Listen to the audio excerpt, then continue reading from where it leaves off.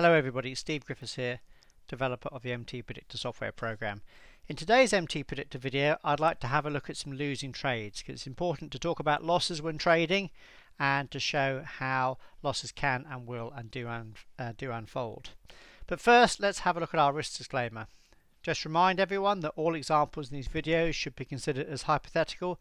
No trades are actually taken. They're shown for illustration and training purposes only. Remind you there's a risk of loss in trading and investing. Put another way, all professional traders know and understand, and more importantly accept that losses can and will and do unfold. And that's the topic of today's video, to show you some losing trades as they happen in the markets. All trade decisions are your own sole responsibility. Right, let's have a look at a chart. The one I want to look at is a 3-minute chart of the YM.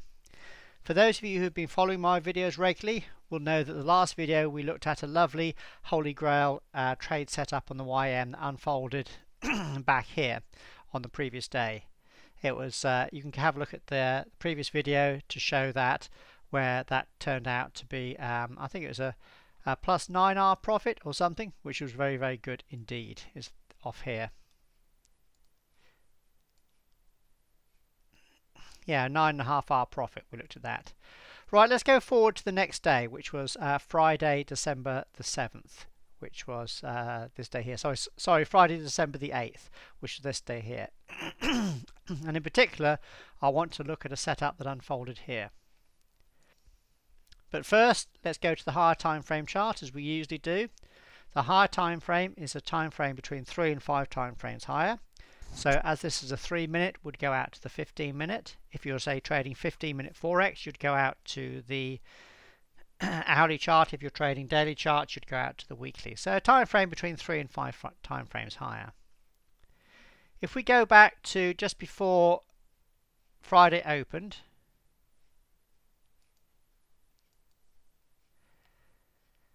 you can see we had a pivot high here, which was halfway through Thursday. So if we right mouse click, we do decision point. As usual, this gives us an area of support or resistance on our chart that's there in advance. Let's see what happened as Friday opened. You can see the market went up into this resistance and then started to come back down again. So at the time, and it's always important to look at these examples about what was happening at the time. At the time, this looked like it was going to be providing resistance. You can see we actually had a VS sell unfold on the 15-minute chart. So let's go and see what the situation would have been on the 3-minute chart at the time. So I'll just turn training mode off, go to our 3-minute chart and have a look at see what was unfolding there. Let's go back and again look at around about here somewhere. So here you can see that there's our 15-minute resistance. That looks like to be holding that high very nicely indeed. Excuse me, I've got a bit of a cough here. Must be the cold weather we're having in the UK at the moment. So let's go forward. Let's go forward. Let's go forward. And then suddenly we have a TS1 sell setup unfold here. If I place the analysis on, this looks to be a good setup because the MTP trend has gone red. We're coming off resistance here, and for you guys who are more experienced, you could almost look at this and say this would be a Holy Grail trade setup as well. What do we mean by Holy Grail trade setup? Well, if this is the start of our Elliott wave sequence, remember we use Elliott wave patterns in isolation. We don't look at patterns the whole time because we know that markets go in cycles. Therefore, only about 50% of the time should you be using any technical analysis and when the market's clear. So we start our sequence here at our higher time frame resistance. The initial decline down looks to be a wave 1. The initial correction up into here looks to be a wave 2. So we'd probably think this is going to go down to our typical wave 3 WPT for a nice 5.6-hour profit. So this is exactly the same setup as we had the previous day at the time. Remember, it's always important to look at these at the time and not in hindsight. So let's go forward a bar. There you were, just clipped into a short trade.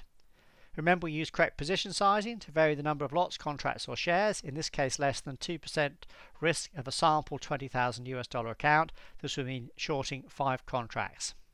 Let's move forward. The market then moves back up again and then goes through and would have stopped you out. So this would have been a losing trade, but the important point is at the time, if we go back at the time there, that looked to be an absolutely perfect setup.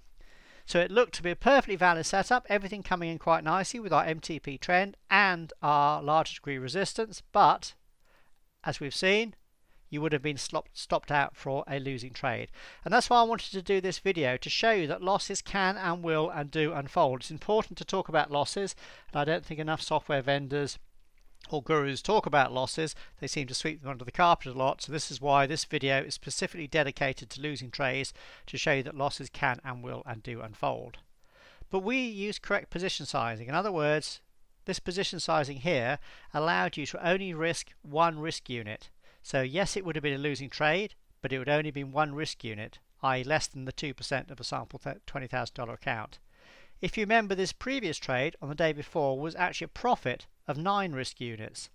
So this is what we want to try and achieve in our trading, and what professional traders want to look for as well, is that they want to look that when they have losing trades, which will come through, the losses are kept small, in this case -1R or 1 risk unit, but when the profits come through, as in this previous example, the profits are large. In this case it would have been 9 risk units profit. So a 9R profit, you can have then a lot of -1R losses before you start going backwards in your account. So losses will and do unfold, but the trick is keeping them small. Let's clear everything off. Let's go forward a little bit further, and here suddenly we had a VS sell. This was in and around our 15-minute DP, so this would have been a good one to look at. Let's place the analysis on. We move forward another bar. We actually got a slightly smaller red sell bar there, so you would have redone your analysis onto that bar there. Looks to be a good trade setup. We move forward. You would have been taken in for a short trade. You move forward, the market sort of drifts sideways and then starts to go down quite nicely. In this case, you'd have been past your 100% initial risk level. Again, the position sizing takes care of the number of contracts to go short, again for the same 2% risk on the same $20,000 sample account. Let's move forward. Market's drifting up, very, very frustrating, drifting up, and there you go. Just go straight, make sure it goes right the way through. Yes, there it is. It would have actually stopped you out for a losing trade. So again, another losing trade. So remember, losses can and will and do unfold. The only thing I'll say about this particular VS setup is because with a VS setup, it's a volume-based one. In other words, we're looking for a high volume spike that then fails to follow through above a psychologically important high, which it did here.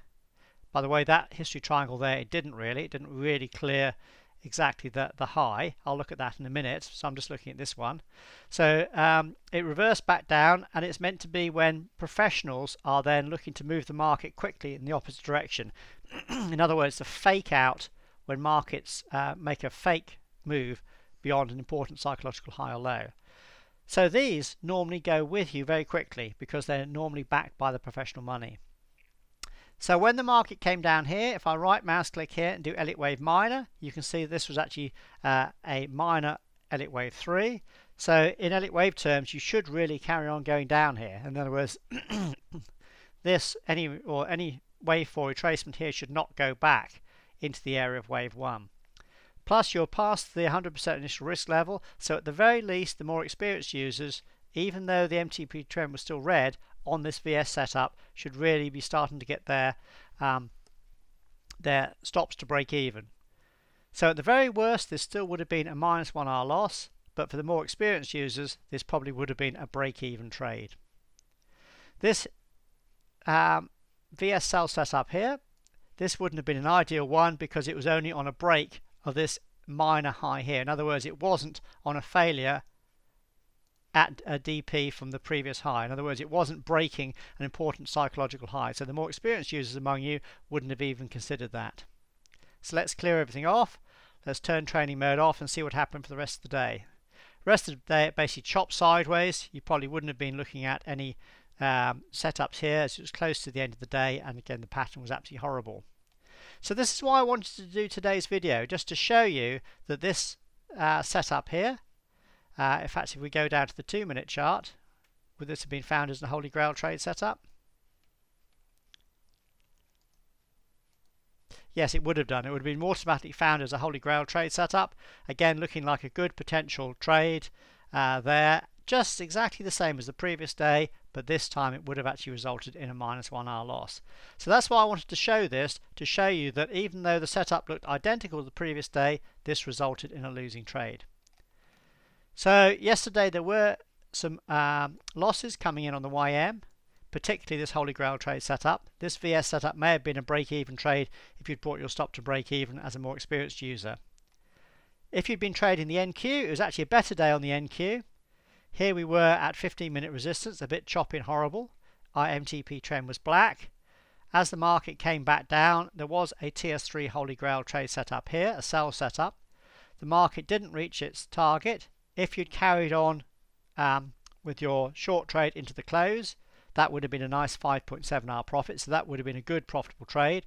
If you'd come out at this VS buy setup, because this looked like a good trade setup, it would have been a 5-hour profit, and then if you'd got reversed along there, it would have been either a very small loss or basically break even as it chopped sideways. So the actual NQ was actually a good day yesterday. So even though the YM had some losing trades, the NQ had some profitable trades, but again, the important thing is the profits are large in relation to the losses. So the whole topic of this video today is to show you that losses can and will and do unfold, as we've seen in detail in this particular trade setup here. But the trick is keeping these losses small, so when they come through, you use correct position size and to keep the losses small at 1 R or 1 risk unit. But when the profits come through and they're large, your aim is to have profits that are much larger than the losses. And that's what professional traders do to try and increase their account over time. Small losses and large profits. Not ignoring the losses, but keeping the losses small.